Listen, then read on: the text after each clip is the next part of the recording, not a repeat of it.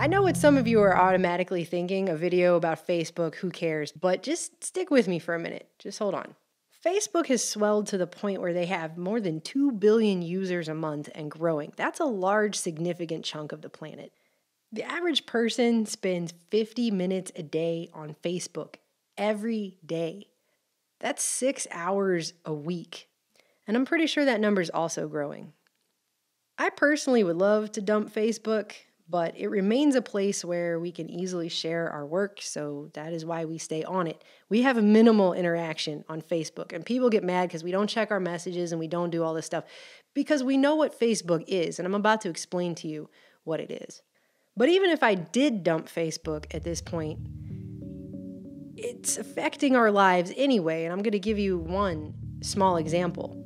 We know several couples who are right now expecting babies, and one of those couples only announced it on Facebook to friends and family. So if we didn't get on Facebook that day or we didn't go check on their thing, we would not know.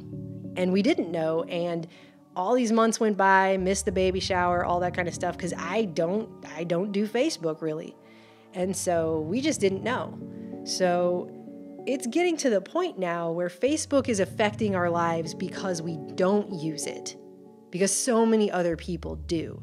Do you see what I'm saying? Well, now it's all coming out in everyone's face, probably because at this point, it's not going to change anything anyways. But you have these high-ranking Facebook officials, including co-creator Sean Parker, telling everybody flat out, in not mincing words at all, people are literally being programmed by Facebook. First, we have Parker. You know what? Just listen to this. And they would say, I'm not on social media. And I would say, okay, you will be. And then they would say, no. I value my real life interactions. I value the moment. I value presence, and I value intimacy. And I would say, well, you're a conscientious objector. That's okay. You don't have to participate, but we'll get you eventually. and like, I don't know if I really understood the consequences of what I was saying, because the unintended consequences of a network when it grows to 1 billion or 2 billion people, and it literally changes your relationship with society, with each other, with it probably interferes with productivity in weird ways. God only knows what it's doing to our children's brains. If the thought process that went into building these applications, Facebook being the first of them to really understand it, that thought process was all about how do we consume as much of your time and conscious attention as possible. And that means that we need to sort of give you a little dopamine hit every once in a while because someone liked or commented on a photo or a post or whatever. And that's going to get you to contribute more content, and that's going to get you, more likes and comments. And it's a social validation feedback loop. I mean, it's exactly the kind of thing that a hacker like myself would come up with, because you're exploiting a vulnerability in human psychology. It bears repeating. He's saying Facebook puts people into a social validation feedback loop, a dopamine-driven social validation feedback loop. It has a reaction with people's brains that changes the way that they interact. Not only that, but he went on to say they did it consciously. And I think that the inventors, creators, and it's me, it's Mark, it's the Kevin Systrom at Instagram, it's all of these people, understood this consciously, and we did it anyway. That's right. They knew they were doing this to people, and they did it anyways. We need to sort of give you a little dopamine hit every once in a while. It's a social validation feedback loop. Understood this consciously, and we did it anyway. And he's just telling everyone. I guess maybe he's assuaging his guilt. I don't know. But they did this to people on purpose. A few weeks after Parker made his statement, you have this guy whose name I'm probably going to butcher, unfortunately, Chamath Palihapitiya. Does that sound right? Palihapitiya. He worked on Facebook from 2005 to 2011 and ended up with the title Vice President of User Growth. And he came out after Sean Parker came out, and he doubled down on what Parker said, saying, quote, "I think we've created tools that are ripping apart the social fabric of how society works." Direct quote. I feel tremendous guilt. I think we all knew in the back of our minds, even though we feigned this whole line of like, there probably aren't any really bad unintended consequences. I think in the back, deep recesses of our minds, we kind of knew something bad could happen. But I think the way we defined it was not like this. It literally is a point now where I think we have created tools that are ripping apart the social fabric of how society works. That is truly where we are. But hold on, we gotta finish listening to this guy. The short-term dopamine-driven feedback loops that we have created are destroying how society works. No civil discourse, no cooperation, misinformation, mistruth. And it's not an American problem. This is not about Russian ads. This is a global problem. These are not just innocuous pastimes. That's the thing. People just think this is a way to spend their time. It's not, and they're telling you straight up. He continued. We are in a really bad state of affairs right now, in my opinion. It is eroding the core foundations of how people behave by and between each other. Have you ever tried to talk to a person when they're on Facebook or Twitter? You can't. It's like the person's not really there. They're physically there, you can see them, but mentally, there might as well be a gone fishing sign across their forehead. They're not there. And it's getting worse. It's like people are just disappearing. And I don't have a good solution. You know, my solution is I just don't use these tools anymore. I haven't for years. My Facebook feed, I've posted maybe 2 times in 7 years. 3 times, 5 times. Like it's less than 10. And it's weird. I guess I kind of just innately didn't want to get programmed. But everybody else has to soul search a little bit more about what you're willing to do, because your behaviors, you don't realize it, but you are being programmed. So this is now 2 high-ranking Facebook officials, including the guy who co-created it, saying this is meant to program people. Now you got to decide how much you're willing to give up, how much of your intellectual independence. And don't think, oh yeah, not me, I'm a genius, I'm at Stanford. You're probably the most likely to fall for it.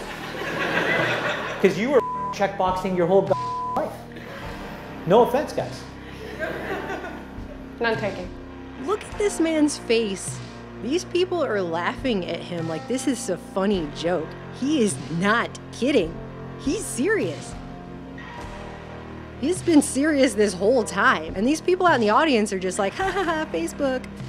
They're totally, it's going over. It's like right over their head like an airplane. Just, they're missing it. They're not obviously getting it, what he's trying to tell them here. And he's being pretty straightforward, actually. And when he talked about his kids, you know what he told the Stanford crowd? I can control my decisions, which is I don't use this shit. I can control my kids' decisions, which is they're not allowed to use this shit. Straight up, my kids are not allowed to use it. And this is a good point that everyone needs to understand, because I think even the people who realize Facebook is bad and they call it spybook and they say, oh, they just want to get all your information. That is true. Parker said they just want to keep you on there as long as possible so you'll give up as much information about yourself as possible, right?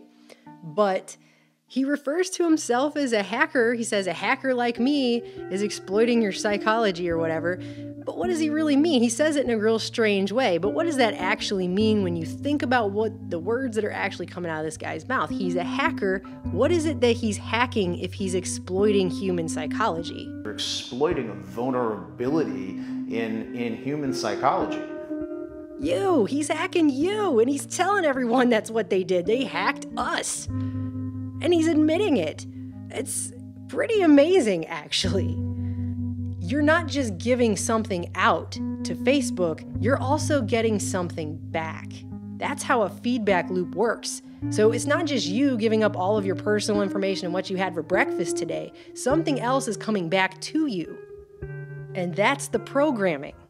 A lot of people are unaware of how programming works or why they call it programming. But they mean it literally. In one of the first articles I wrote at Truthstream Media back in 2013, back when we had time to keep up with the website and we weren't trying to finish this film, I ran down how this man named Herbert Krugman, who worked at General Electric, he was the corporate manager of public opinion research there. He did a bunch of studies in the late 60s on the effect of television programming, because they also called television remember they called it a TV program, television programming. In these studies, he looked at what this programming does to people's brains when they watch it. And he had a paper titled, "The Impact of Television Advertising, Learning Without Involvement." Learning without involvement. And he said, quote, "There's a myth in the advertising world that viewers will forget your message if you don't repeat your advertising often enough. It is this myth that supports many large advertising expenditures. I would rather say that the public comes closer to forgetting nothing they have seen on TV. They just put it out of their minds until and unless it has some use.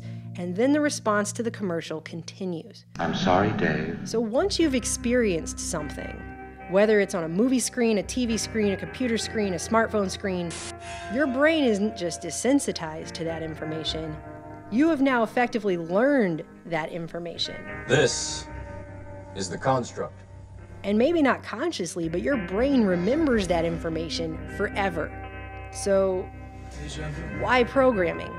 Well, it seems to me that it works like this. Your brain doesn't just process all of the information coming in from your senses and then use the sum of all that information taken in to make decisions and react to the reality around you on a continuous basis all day long.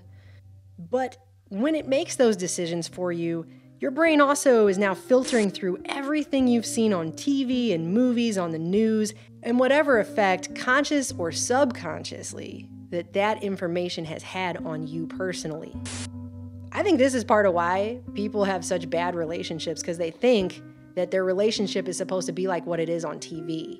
And so they fight about things that probably have nothing to do with their actual real life. It's based on their perception that they now have been programmed with by watching, I don't know, whatever, romantic comedies or soap operas or whatever.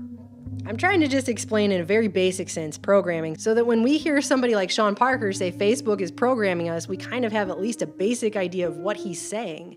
This concept that I'm talking about is what makes technologically driven propaganda especially effective, because we're doing it to ourselves. And let's face it, the majority of our society, like I said, gets a whole lot of their opinions fed to them by the TV and by the internet now, and places like Facebook. Here's an example specifically Facebook related. So on my Facebook wall in recent weeks, I've noticed that it goes through peculiar phases. For example, after the last mass shooting, we just keep having all these mass shootings. I can't even keep it straight how many mass shootings we've had now, but after the last mass shooting, I noticed there were a whole bunch of posts, sponsored and otherwise, promoting gun control, even though I know for a fact that people I'm friends with, the core group of people on there, are constitutionalists at the very least, libertarians, voluntary anarchists, people who do not agree the government should limit the Second Amendment rights. So why is that stuff showing up on there? I think it's because I posted something about gun control and how they're using all of these things to push gun control. Another week, it was a bunch of posts just generally ragging on conspiracy theorists and hoaxers and trying to conflate the term false flag with the word hoax and all this kind of stuff, and basically pushing the idea that anyone who discusses false flags is a tinfoil nut job. There was another week where I definitely posted something about pet vaccines, and then all of a sudden on my home wall the next day, I had all these posts about crazy anti-vaxxers. In this way, it really seems to me that at the very least, Facebook is being used to correct people's politically incorrect opinions based on whatever the agenda of the system is. And it's not just doing that. According to Sean Parker, it's merging it with a Pavlovian conditioned response through a dopamine-driven social validation feedback loop. Again, 2 billion people a month use this, and the average person spends 6 hours a week on it.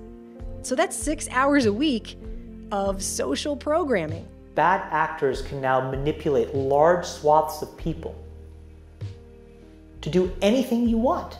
And if you don't see what I'm trying to say at this point, I'm going to go ahead and reiterate again, as I've said in past videos, that Facebook has admitted to carrying out social research on its users. Facebook secretly conducted a massive psychological experiment on nearly 700,000 users, which is part of what happens when you sign up for Facebook. You give your consent to being part of these things. It's buried in the user agreement. You automatically opt in to being a guinea pig for Facebook's social research, and they don't have to tell you first when they're going to do something. They just do it. Every user essentially grants the social network permission to conduct these kinds of experiments when they create their accounts. If you're using Facebook, you're part of that. You don't have a say. You cannot opt out. There's no opting out. Because besides just getting all of this information on everyone, that's also just the point of Facebook.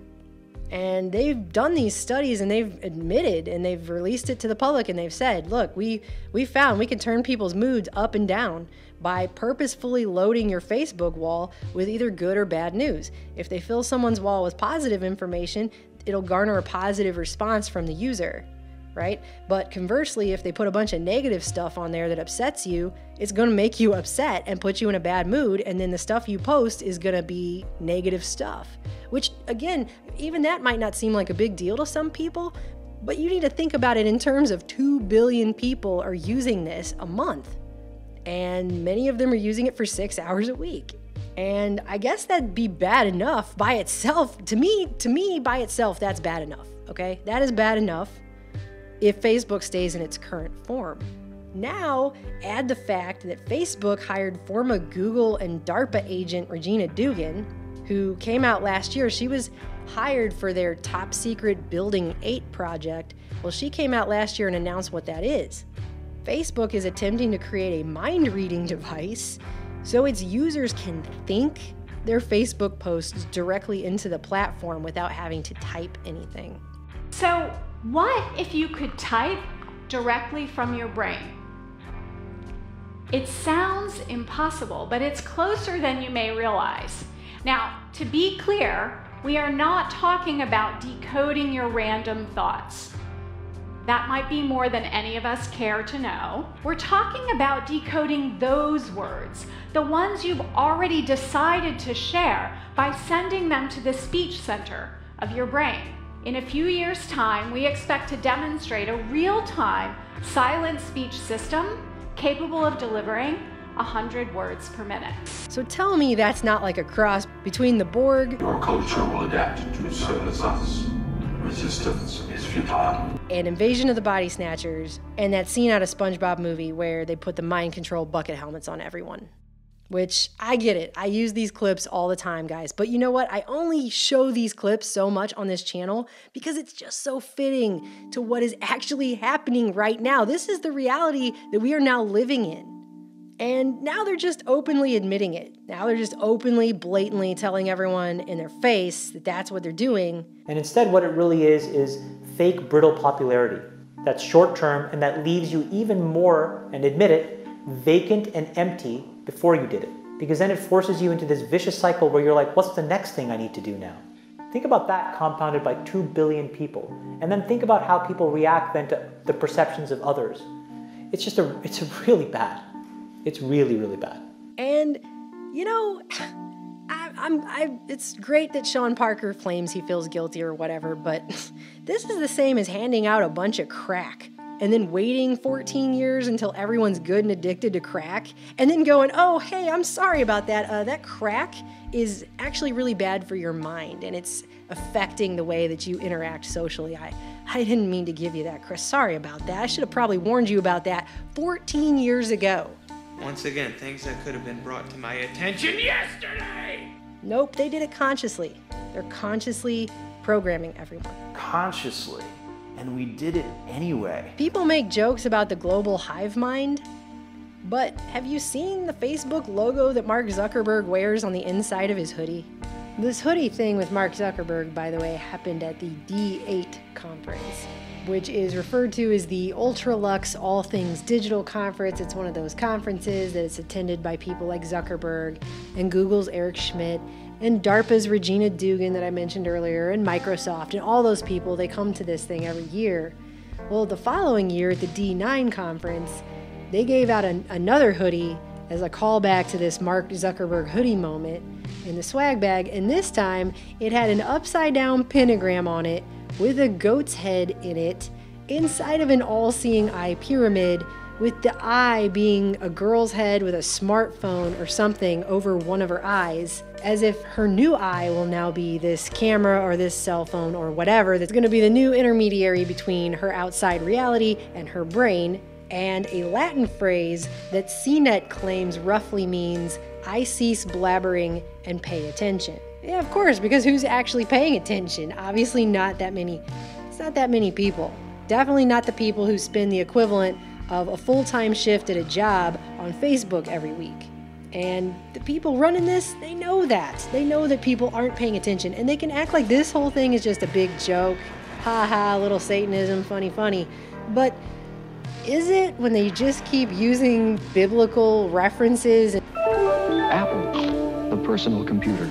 The Latin phrase they put on there is "stop talking and pay attention." The world is getting weird, fast. And that weirdness is only going to accelerate in the coming years, with billions of people being exposed on a continuous basis to internet-driven programming. I just don't see what the difference is between this, really, and those Cold War experiments they did with the rats who were getting brain stimulation by pushing a pedal, and they would just keep pushing the pedal and pushing the pedal and pushing the pedal. They got the rat to do it to themselves. And I don't see what the difference is here, really. To me, this is based on the exact same type of situation. And I guess the only question I have left about all this stuff is, who do you think warned us better about the society we're living in today? Do you think it was George Orwell, Aldous Huxley, or the Bible? Anyway, I guess I just felt the need to say all that, because I saw that and people do not understand the scope and gravity of what's happening right now. There's a reason that I have said many times, it's World War I, World War II, WWW. Anyway, I love you guys, and I gotta get back to finishing this movie now. We're exploiting a vulnerability in human psychology. The short-term dopamine-driven feedback loops that we have created are destroying how society works.